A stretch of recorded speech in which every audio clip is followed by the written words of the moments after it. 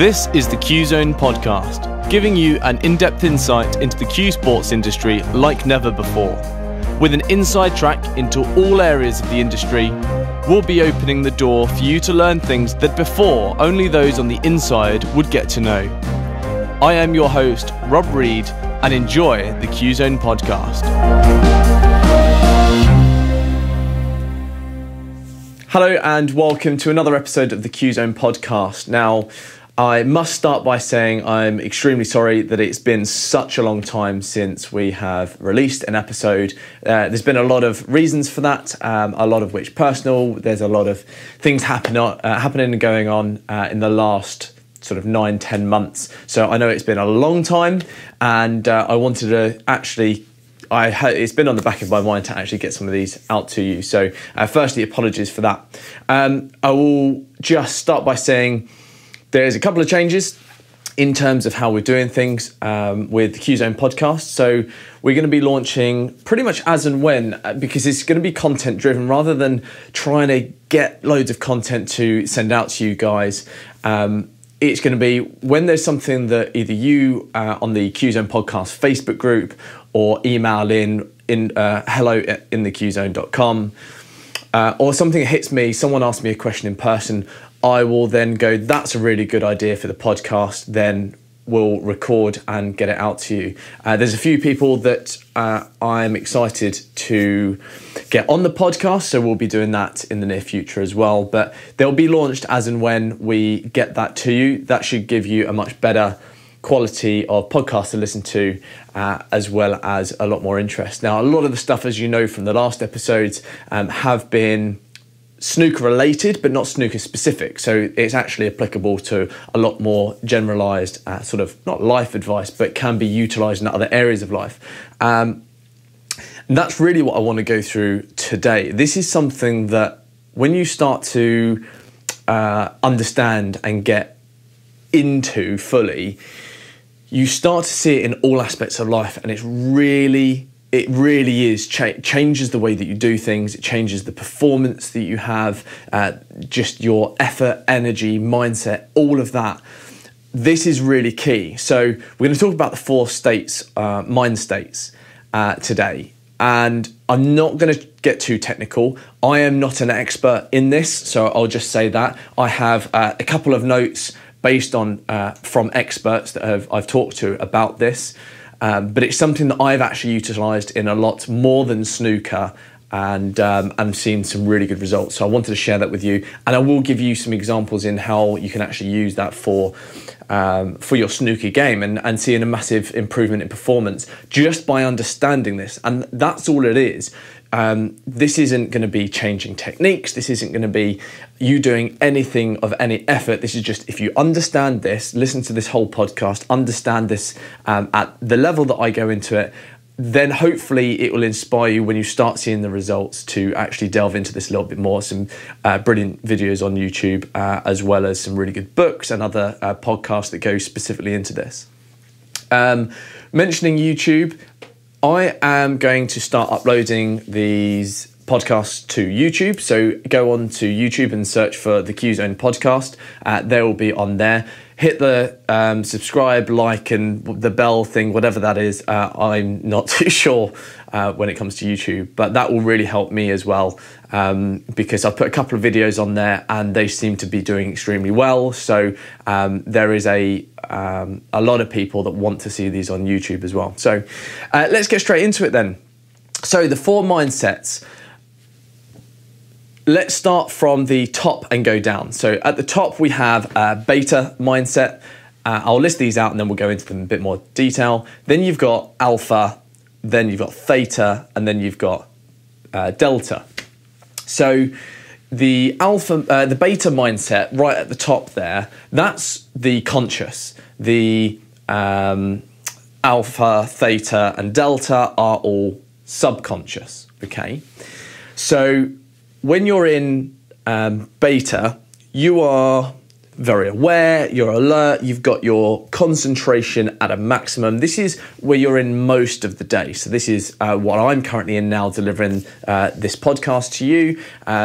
You might not be, it depends how avidly you are there, sitting, taking notes and everything, but you're probably, whilst listening to this, probably in an alpha mindset, because when you're absorbing content, alpha is the mindset that you're naturally put into. So when you're watching TV, for example, you're naturally put into alpha. So alpha is for creativity, as I say, absorbing information. This is where you'll get your inspiration, your ideas from mainly. So you feel conscious, but those when some of those sort of thoughts pop into your head and have those ideas, because what you're doing is and I'm going to talk about thoughts per minute, but you're actually jumping from quantity to quality thoughts. And that's where you have some of your best ideas. So I mentioned to one of my students the other day that I get a lot of my really creative ideas for developing business or anything like that. Some of my best ideas come from when I'm in a alpha/theta mindset, mainly alpha mindset. And the thing that puts me into an alpha mindset, and we'll talk about this in a second, is driving whilst listening to the self-titled Blink-182 album, because I've heard it so many times that I just switch off to it. And I could have listened to that album twice, 3 times on repeat and not realise that I have, because my mind has actually thought about this other idea and it's just developing this idea in my head. That's a lot of the mindset. So, and by the way, we're into subconscious with alpha. So if you've ever driven, or even been driven, but if you've ever driven the car and you've gone, I don't know where the last 10 minutes has gone, and I'm worried because I'm surprised I haven't crashed, you're fully capable of doing everything you're doing, but you might not remember it because you're in that creativity mindset in alpha, which is a subconscious state of mind. Now, if we go down one further from that, and by the way, these levels are based on the sort of like electropulses of activity in your brain, sort of the brain waves ultimately. And I've got the figures down here, but I'm not going to go into it because all you need to know is you're going down in this brainwave activity whilst you're going through these mind states, okay? So going down even further, really relaxed, is theta. Now I say really relaxed because this is where you're into your reprogramming of the mind, and we'll talk about this in a bit, but reprogramming is key. This is where hypnosis will put you in, and this is what deep meditation will do. Will get you just to slow down when you're just trying to have very few thoughts, and you're in that memory stage. So this is where all your memories are housed, okay? Then the 4th level, right at the bottom, the delta mindset, and that is where you're in sleep, essentially. So this is the key brainwave activity for healing. Okay, now this is of mental and physical healing. So when you're feeling ill, when you just want to sleep, that's because your body's saying you need to be in delta so we can heal you. You don't really get healing in theta, alpha, or beta. Okay, so this is your deep sleep, which is why people talk about having lots of sleep. Actually, it's not quantity of sleep, it's quality of sleep, and quality of sleep comes from deep sleep and REM. Okay, REM heals the mind, deep sleep heals the body.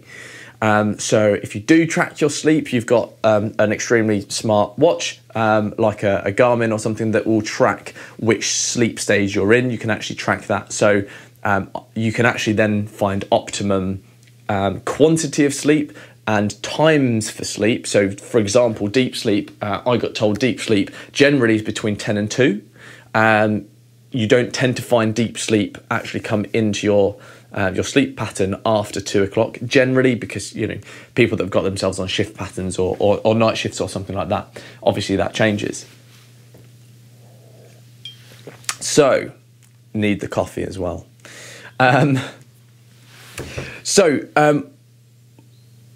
Why are they important in general life? Now, when you're Let's talk about general life, and let's then put that into a snooker context. So when you're looking at general life, you are in alpha most of the time, okay?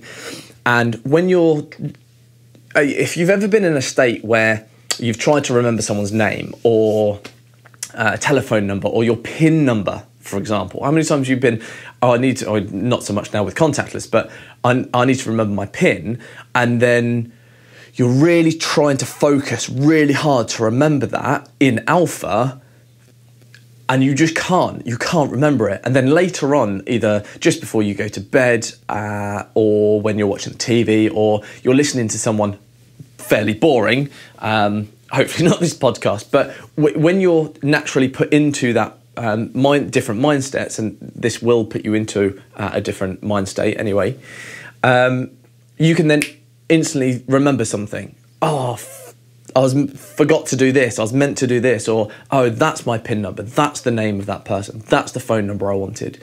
That's because you're actually getting different thoughts per minute.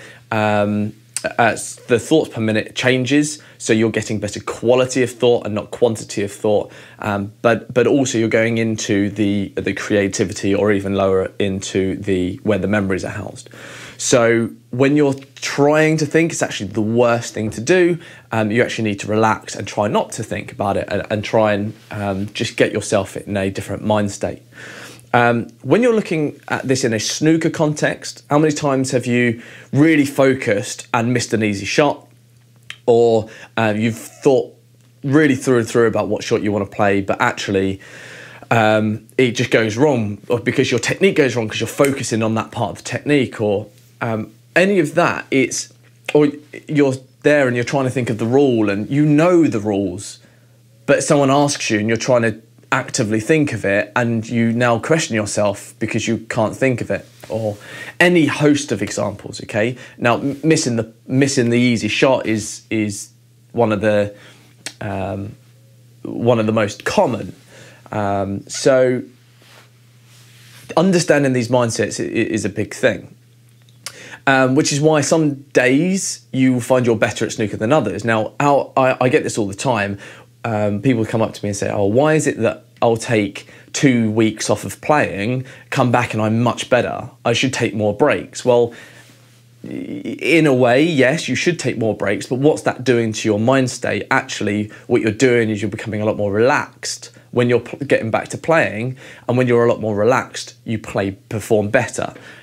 So ultimately, yes, you should take more breaks, but not the 2 week gaps, because that's ridiculous if you took that all the time. Professionals don't take that, take it every now and again, but you shouldn't take 2 week breaks. You should be able to, in that practice session at the club or on your table, be able to break up the practice session so that you're taking breaks, to put yourself into those different mindsets. So it's important to understand which mindset you're in. Okay, now thoughts per minute is a key thing. It's quantity over quality over quantity, okay? But we tend to think of quantity quite a lot. So, and I've got the figures here because I think it is important. So when you're in beta and you're really trying to, really actively thinking, in a time normally of stress, so that's when you're at the till, when you with your £130 Tesco shop or food shop, and you're having to put your PIN number in, and you've got 7 people behind you, and it's 6 o'clock, so it's really busy, and you'll get your PIN wrong. That stress level goes right up. You're now fully in beta, and you're really trying to think of your PIN number. You're getting about 60 thoughts per minute. That's 1 a second. That's a lot of thoughts. And a lot of those aren't what you need, what you want. And they could be, and thoughts are thoughts, right? They're not facts, they're not memories, they're just thoughts. So every combination of PIN number is going through your head of what it could be. And then you know there's a 3 in there, but you don't know, is there 2 3s or is it 2 zeros? So all of these thoughts are going through your head. So when you become more relaxed, the quantity of thoughts goes down, the more relaxed you are. So when you're, the average thoughts, by the way, is about 30 per minute. If you get more relaxed than that, you're looking at 15. If you're extremely relaxed, you're looking at 10 thoughts per minute. And then obviously you've got 0, which is when you're in sleep or deep meditation, when you're trying to have minimal thoughts at all. but the quality goes up, which is why when I'm relaxed and I've got 15, say, thoughts per minute, when I'm in the car driving down a road that I've driven thousands of times and I'm listening to music that I've listened to thousands of times and I'm really relaxed, I'm having better quality thoughts, which is why creativity goes up. So that's why the alpha is the creative mode, the theta is the where the memory bank is, so the actual quality goes up. So identifying when you're in each one. Now, understand this, you can't jump between them. You have to transition through them. So if you're in, and this is why when people say, oh, don't go on your phones just before you go to bed, that's because you're in alpha, you're in beta or alpha. Now, to go to sleep, you want to be in delta. So you need to transition through theta into delta. Now, if you're in, let's say, beta, which is your conscious, fully aware, you need to go through the three subconsciouses down to delta. So you need to go through the alpha, through theta, down to delta. And that's a transition. That takes time, so to unwind. And then when you wake up, you're going to transition through from delta through theta, alpha, up to beta. So understanding that on the practice table, when you start to not focus, allow yourself to not focus. When you want to allow yourself the creativity when you're looking at getting out of a difficult shot or trying to put someone into a difficult shot, you need the creativity. Stop trying to concentrate and focus. Just give yourself that time to relax. So understand what mindset you're in and when you best need it. Now, theta and delta, probably not good for your snooker game, unless you're just going to lie there horizontally while someone else is clearing up. But definitely the switch between alpha and beta are going to be key, and knowing how to use those is going to rapidly improve your game. Now, how do you affect that change? So knowing that those mind states are those mind states and what you can do with them is a huge start. Knowing that if you're high stress and you're alpha and you actually want to be in beta and you'll want to be in alpha, that is the hardest thing to do, is realizing it, understanding it, then putting yourself into that mind state by relaxing. A lot of people, it's like when you say to someone, calm down when they're angry. When does that ever work? That does not work. People need to stop doing this. Calm down. Telling yourself to calm down and relax is not gonna work. So what speaks to the subconscious mind most is imagery and emotion. Now, emotion is driven by imagery quite a lot, which is why when you've got your favourite smell or favourite food, the taste of it, smell, or anything like that, or if you've cut yourself with a knife and you hold a knife and you instantly get that emotion. Now, that's driven by senses. Now, imagery triggers a lot of those senses and those emotions. So you've got to put those images into your mind to train it.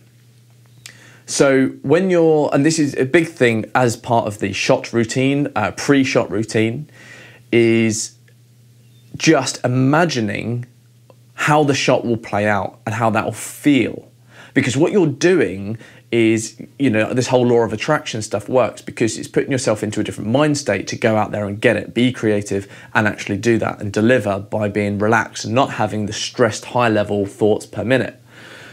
So imagining the shot before you get down and play it, imagining that it's going to go exactly how you want, you will see the shot. Now, this is where hindsight's fantastic. Hindsight works because you've seen it and you've gone, oh, that was never going to work. Well, if you visualize it and see it, and then you think, oh, that's clearly made up. What's just happened there?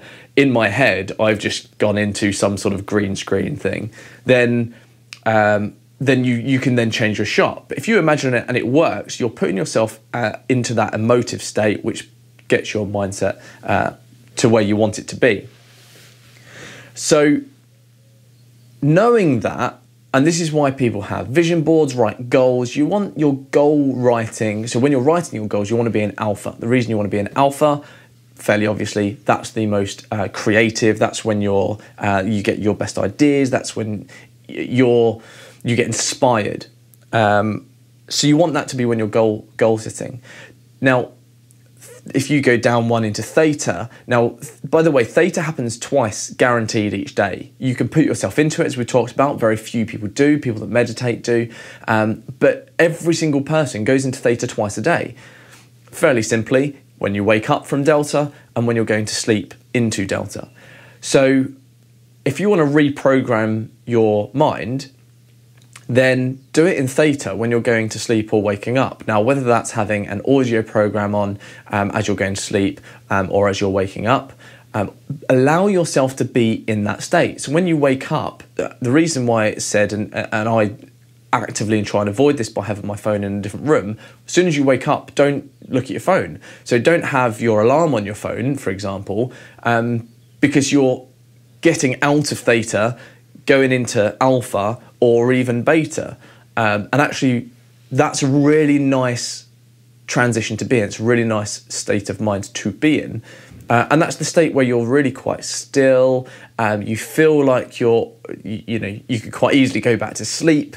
So don't have your alarm on your phone. If you do, get a natural alarm clock. And just try and avoid that, because what you want to be in is you want to be in that really nice state of mind, because that's just really relaxing and it sets you up for the day, and you can happily allow your body to transition instead of forcing it to transition. And if you're there twice a day, then if as soon as you get up, read a bit of a book, which is why a lot of people say that studying first thing in the morning or going last thing at night, studying, reading, you retain more information because the state of mind you're in. Okay. So there's quite a lot of information there to take in, but this isn't just applicable for snooker. As I said, this is applicable for everything. The thing that I try and get all of my students to do is to not to focus on one thing, because what you're doing is, if you try and focus, on everything, you're putting yourself into that beta state of high stress, lots of quantity thoughts per minute rather than quality thoughts per minute. So get yourself to concentrate on one thing. So if you're concentrating on delivering the cue straight, don't care about the pot. Don't care about everything else. Don't care about if it's got side spin on it or anything else, unless that's because you're not delivering it straight. Just concentrate on every single thing. So if you're going to concentrate on stance, don't even care about where you are on the ball or if you deliver the cue straight. Don't worry about that, because you can focus on that later, because when you focus on something and through repetitions, as I said in a previous podcast, you create the synapse so that that's natural, which is why you can tie your shoelaces without even thinking, which is why, when you've driven for years, you can drive a car without even thinking or realising how you got from A to B. So you're doing that. So focus on one thing each at a time. So I'm gonna wrap it up, but I just wanted to sort of let you know about a few things that I find really exciting, and one of which, as you know, CueZone's brought out a product called the Ghost Ball Potting Aid. So if you know the Ghost Ball theory, great. If you don't really worry about it at the moment, but ultimately it's the theory of how angles work and how you pot balls at a very basic surface level. Okay, it goes a lot deeper into that. So we've spent all of last year, we've literally got a few left. We've sold out of the Ghost Ball Potting Aid, which visually shows you the angle. So this is what I'm talking about, focus, and it allows you to put yourself in these different mind states, because you don't have to think about certain things. You're just focusing on one thing or another, and actually it allows you to better your game, because subconsciously it's creating that synapse and training your mind to learn things, because you're absorbing the information. Well, I'm extremely excited to say that not only have we got these for snooker and billiards, 8-ball and also 9-ball pool now. And basically it's the only usable tool that you can put on the table. And because of the way it's made, what it's made with, by the way, extremely long lasting. I've had the same one for the last couple of years that I've used with all my students, demoed with, and it's wipeable clean. If you're not watching on YouTube, that noise is me flicking one of these potting aids. And extremely durable, but you can actually play with it on the table. Now, the importance of that is you're creating that sign-ups and you're in that different state of mind whilst using this. So that's a very simple way, just as an example of another way you can put yourself into that. If you wanted one of these for snooker, pool, 9-ball, 8-ball, as I say, they're now available on inthecuezone.com/potting aid. But if you've got any questions, look, join the Facebook group, which is the CueZone Podcast. Just type in the search bar. Have a look on YouTube, because as I said, these are going to go on YouTube. Comment on things that you want to hear about, you want to see. There's going to be some that I'm going to do in the office like I am now. There's going to be some that I'm actually going to look at doing on the snooker table, whilst trying to get some interviews through to you guys as well. So that'll be really exciting. Some of the old ones I did actually film parts of that, so it might be a little bit broken, but I'm definitely going to put some things up on YouTube where you can actually see me talking to people like Jason Francis, Dennis Taylor, Rob Walker, and the podcast that I've done before. So keep an eye out for those. It's going to be really exciting, and I look forward to the next session talking about good stuff. But no, seriously, thanks for listening, and I'll catch you next time. Goodbye.